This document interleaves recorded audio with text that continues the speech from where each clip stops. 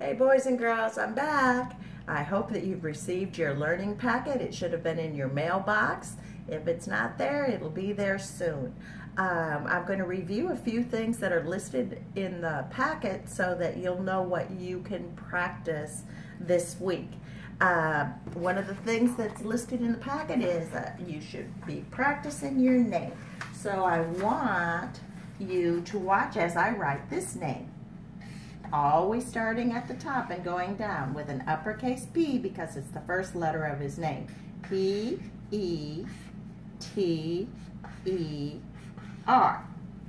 First letter is always capitalized or uppercase. The rest of them are lowercase. Now, his last name is Parker. Another uppercase P. Parker. Peter Parker. Oh, maybe you have heard that name before. Doesn't he have something to do with Spider-Man? Give me a thumbs up if you have heard the name Peter Parker before. Remember, when you're writing, the first letter is going to be uppercase, and in your last name, the first letter. So you have a first name and a last name, and you can be practicing both. It's just time to practice your name. So that's one of our activities that is in the packet for you to practice your name. Another activity that's in your packet is naming the characteristics of animals. A characteristic tells you about something. It's a way to kind of describe it. Is Your Mama a Llama is the title of our book, and there's a question mark right there, and it's a question. Is your mama a llama? As we read this book, the little llama is asking questions, and he is giving or hearing characteristics of each animal. Please listen carefully as he will ask or tell about the characteristic of the animal.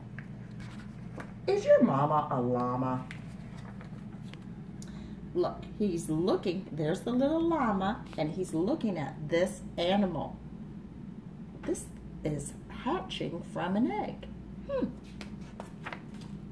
Oh, now he's watching them. He sees them. He's making an observation. Is your mama a llama? I asked my friend Dave. There's Dave. No, she is not, is the answer Dave gave. Rhyme. She hangs by her feet and she lives in a cave. I do not believe that's how llamas behave. Oh, the characteristics. She hangs by her feet and she lives in a cave. Oh, those are some characteristics. Oh, I said, you are right about that. I think that your mama sounds more like a bat. See how the bat is hanging upside down in the cave? Is your mama a llama? I asked my friend Fred. No, she is not, is what Freddie said. She has a long neck and white feathers and wings. I don't think a llama has all of those things. Oh, I said, you don't need to go on. I think that your mama must be a swan. Oh, because he gave the characteristic.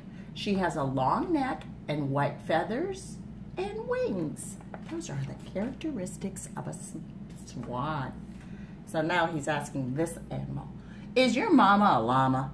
I asked my friend Jane. No, she is not, Jane politely explained. She grazes on grass and she likes to say moo. I don't think that is what a llama would do. Oh, I said, I understand now. I think that your mama must be a cow. Moo. Look in the speech bubble. So the characteristic is she grazes on grass and she likes to say moo. That's a characteristic of a cow. Is your mama a llama? I asked my friend Clyde. Right there, Clyde. No, she is not, is how Clyde replied. Replied means answer. She's got flippers and whiskers and eats fish all day. I do not think a llama acts quite in that way. Oh, I said, I'm beginning to feel that your mama must really be a seal because she eats fish and she's got flippers. Is your mama a llama? I asked my friend Rhonda. No, she is not, is how Rhonda responded. She's got big hind legs and a pocket for me, so I don't think a llama is what she could be. Oh, I said, that is certainly true. I think that your mama's a kangaroo. Look, there's the pocket and big hind legs. Hind legs are like her back legs, and they help her jump. Is your mama a llama? I asked my friend Lynn. There's Lynn. Oh, Lloyd, don't be silly, said Lynn with a grin. My mama's got big ears, long lashes, and fur. And you, of all people, should know about her. Our mamas belong to the same herd. And you know all about llamas because you are one too. Yes, you are right, I said to my friend. My mama's a llama. And this is the end. See, that's his mama. She has fur and long ears and long lashes, eyelashes, and they're in the same herd. Animals can live in a herd, and look, these llamas are all together in a herd resting. Oh, and I see a full moon. So the end. So if you're going to describe a characteristic of an animal, you have to tell about it. You have to give some information.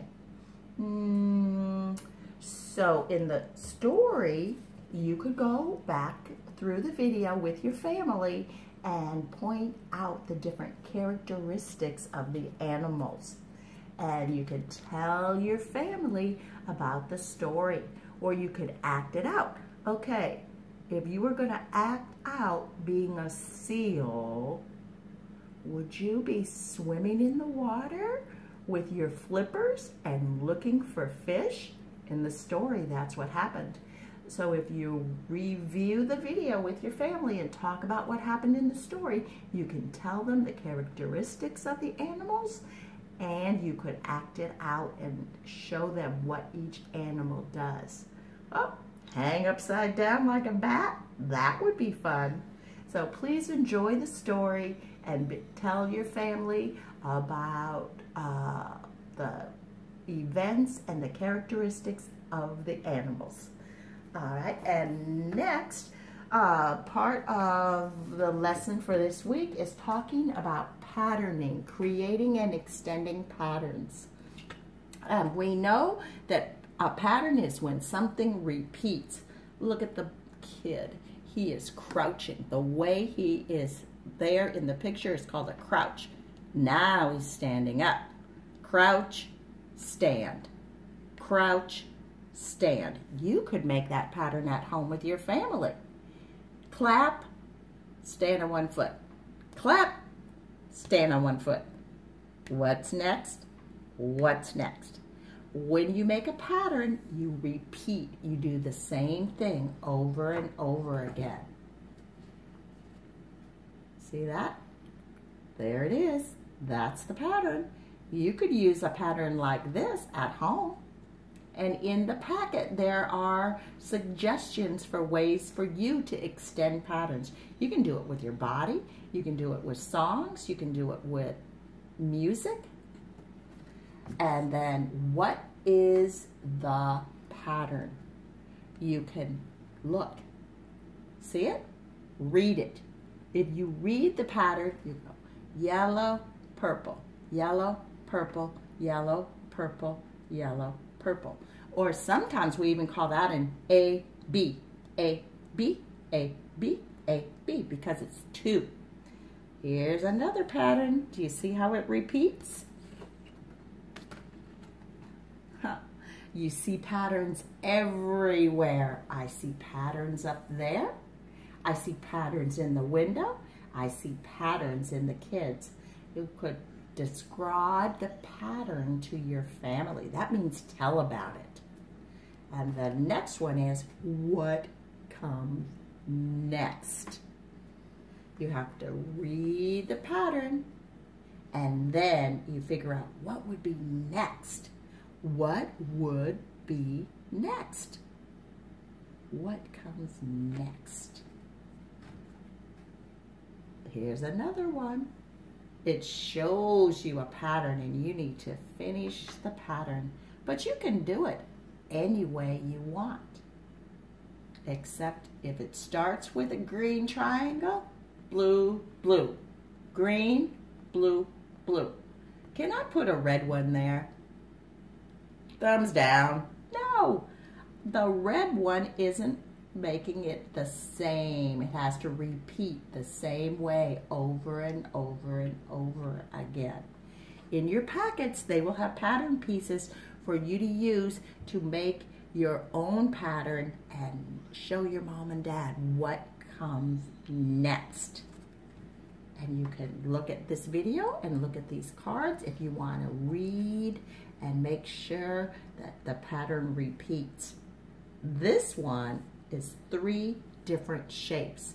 So if you were going to read this one, you could call it A, B, C. A, B, C. Because it's 3. Triangle, square, rhombus.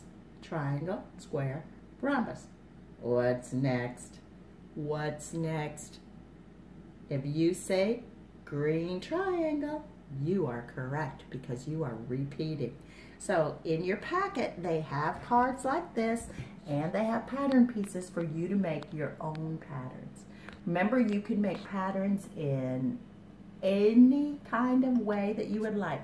You could use pencils and marker, pencil, marker, pencil, marker, pencil, marker. It's a pattern if it repeats, if it happens over and over and over again. Let me see. I want to thank you for watching today, boys and girls. I hope you enjoy the packets. Just work on the packets and keep on watching the video, and we will be ready for kindergarten when the fall comes and we go back to school. See you next time. Thank you.